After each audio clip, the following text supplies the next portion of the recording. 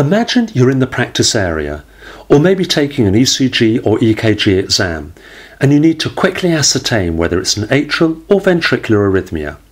Well, here's a quick tip. As a general rule, an atrial arrhythmia will give you a narrow QRS complex.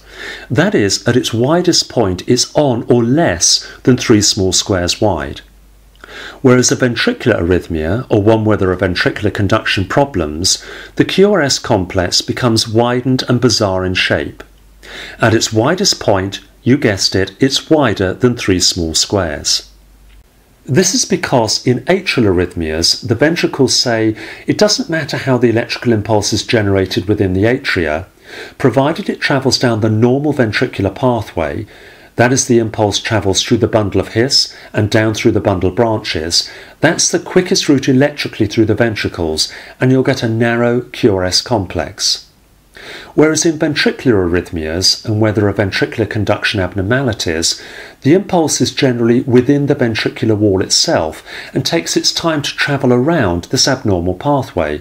The QRS complex therefore becomes wide and bizarre in shape.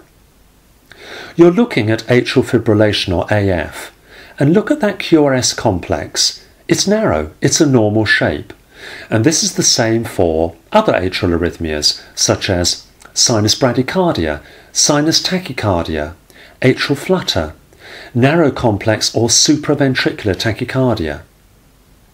Now here you see 3rd degree or complete heart block. Here there is no electrical impulse passing from atria to ventricles, there's a block. And so to keep the heart beating, the ventricles release their own slow electrical impulse. But because it's from within the ventricular wall, it has to travel around an abnormal pathway, and it becomes widened and bizarre in shape. Therefore, as a general rule, an atrial arrhythmia will give you a narrow QRS complex, whereas a ventricular arrhythmia, or where there are ventricular conduction problems, will give you a wide and bizarre-shaped QRS complex. I'm Dr. Richard Hatchett for FastLearnECG.com.